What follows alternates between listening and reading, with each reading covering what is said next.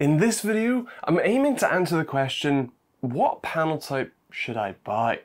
I'm going to be breaking down the main sort of design differences briefly, then jump into feature differences, things like response times and refresh rates, alongside things like viewing angles and viewing experience in general, and even things like the brightness, lifespan, cost and availability. So let's go. OLED panels are slowly working their way into the sort of desktop monitor space, and for good reason. The organic light-emitting diode is a rather special bit of kit. Instead of having a single uniform backlight and actively blocking the lights, OLED pixels actively, well, emit light. Each pixel is made up of red, green, blue, and often white LEDs, which are able to fully switch off, giving an infinite contrast ratio within just a couple of pixels size.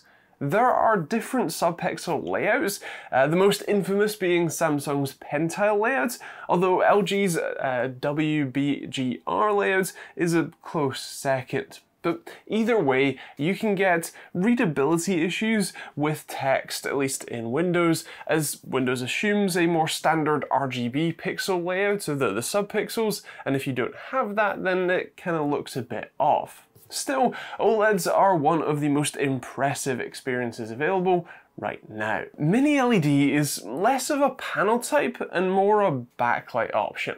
While there are some mini LED panel-based displays, they are absolutely massive due to the technical limitation of being able to shrink the individual LEDs. So in consumer displays, you'll generally find mini LEDs as the backlight to a conventional LCD style layer. In that case, the number of mini LEDs is generally proportional to the quality of your, say, HDR experience, thanks to having more local dimming zones.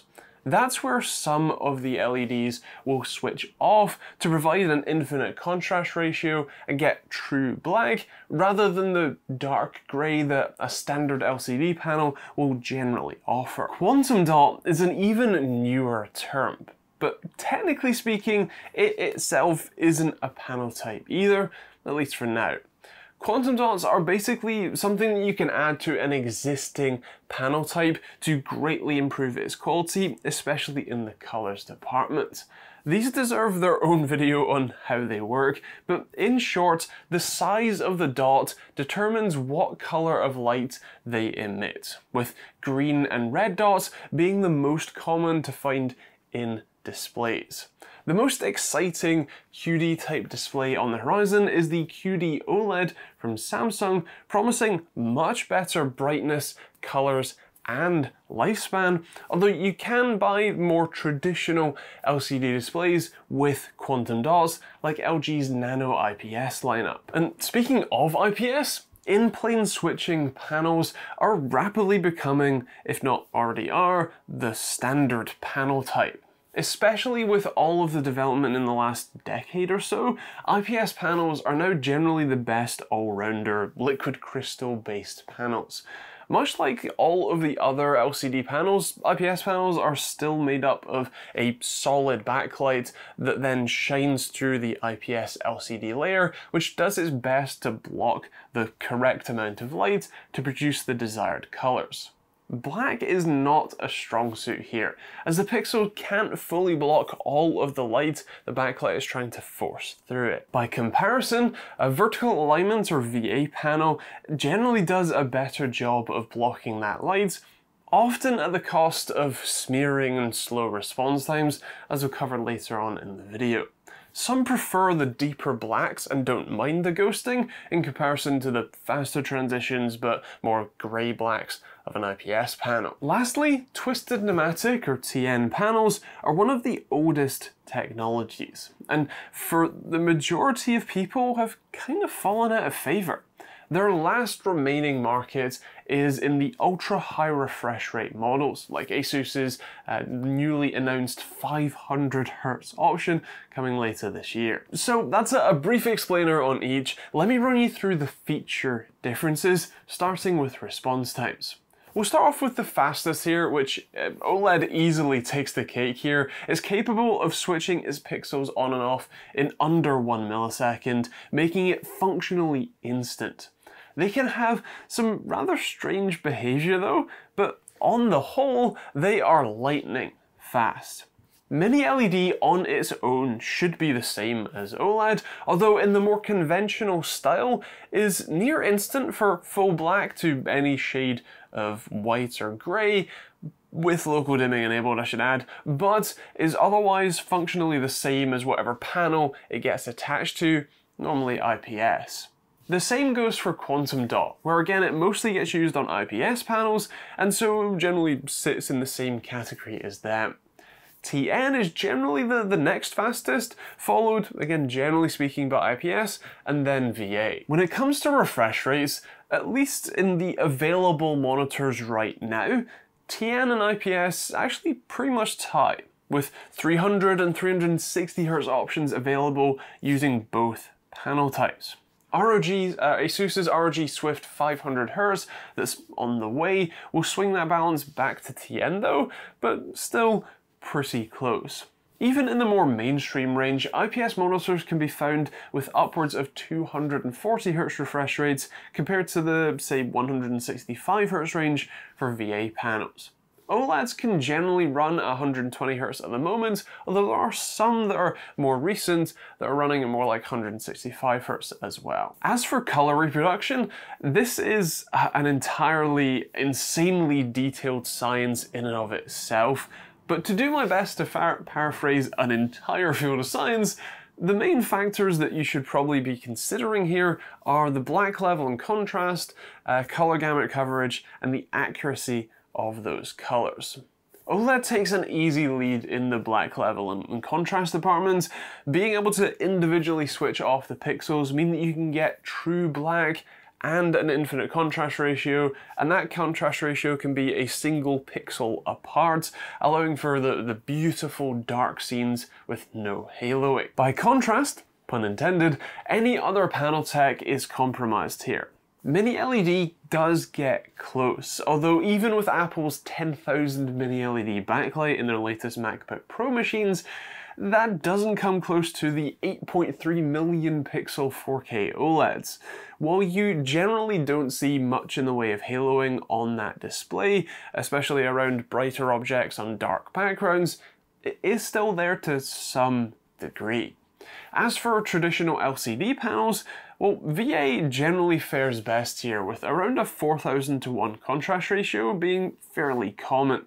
By comparison, TN and IPS panels will generally find themselves around 1,000 to 1, meaning that the darker shades are a fair bit lighter than they otherwise should be, with black still being just a kind of dark shade of grey. As for the colour gamut coverage, as a general rule, IPS panels, especially those fitted with quantum dots, generally offer the best range and accuracy here. OLEDs can offer a wide range, although aren't always perfectly accurate. VA normally doesn't do too badly with coverage, although again can struggle with accuracy, and TN, well, that's at the back of the pack here, generally offering the least coverage and the worst accuracy. Viewing angles are generally best on IPS panels, with little to no color shifting or distortion from any direction. OLED panels are generally pretty good for that too, although some can have sort of off-axis color shift. VA is normally pretty reasonable here, although not quite matching IPS most of the time, and TN, well again, that's the worst here, the worst viewing angles. More recent panels, especially TN panels, have done a good job to improve the viewing angles and the viewing experience, although often only the side-to-side viewing experience, not from above or below. Brightness is an interesting one, as generally speaking, all of the panel options here are pretty much the same when it comes to brightness, because they just have a backlight shining through their panels. But since OLEDs don't have backlights, they are the standout here.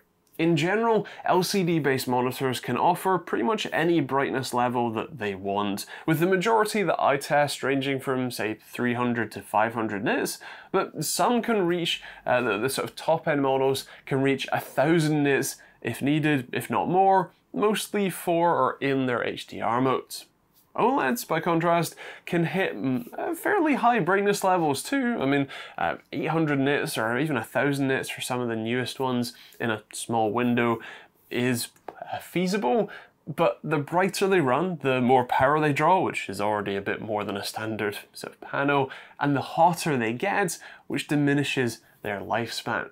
That's why models like the Aorus FO48U and the twinned LG C1 will sit at around just 130 nits of constant maximum brightness across the full screen.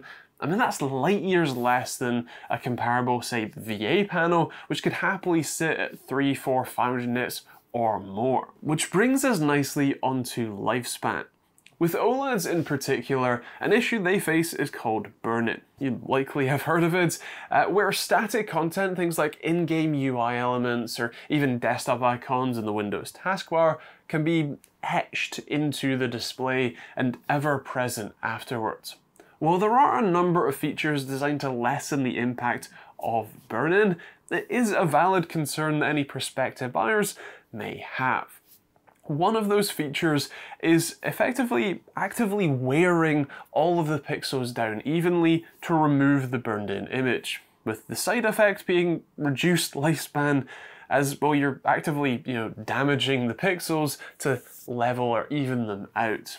With careful use, it is more than possible to keep an OLED display running happily for years, but you should know that they are a more high maintenance style and simply don't have the same sort of expected lifespan as a more conventional LCD display. Finally, we should talk about price.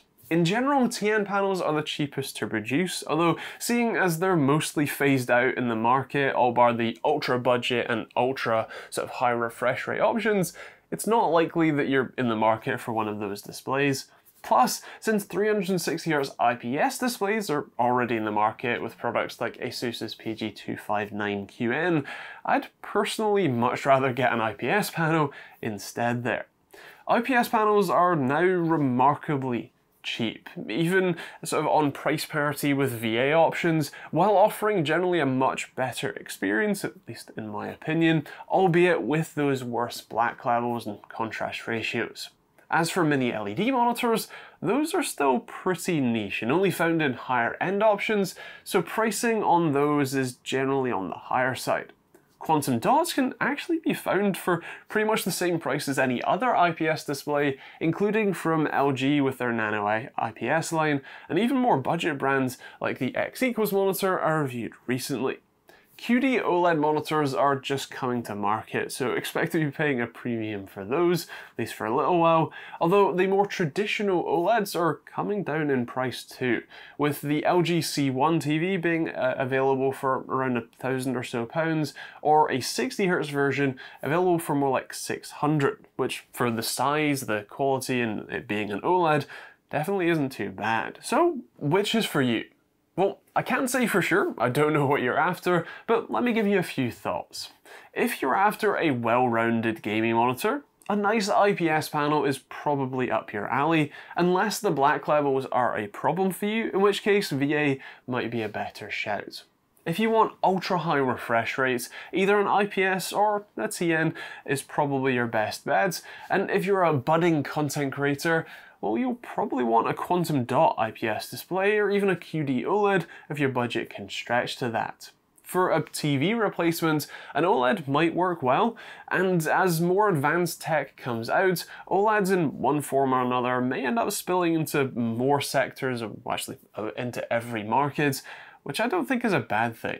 Because personally, I love OLEDs for gaming. Those instant response times in particular make it a fantastic experience, and there's just a sharpness, especially to those deep blacks that you get, that make it a rather beautiful viewing experience. Of course, your budget will determine kind of how high-end or how low-end you need to be in any of those markets, and this is only a general idea, but I hope that I've given you a bit of an understanding about the different panel types, and if you have any questions, feel free to leave those in the comments down below. I'll leave a couple of links to some monitors that I've reviewed recently. Those will be Amazon affiliate links that you can take a look at and maybe pick one up yourself if you fancy.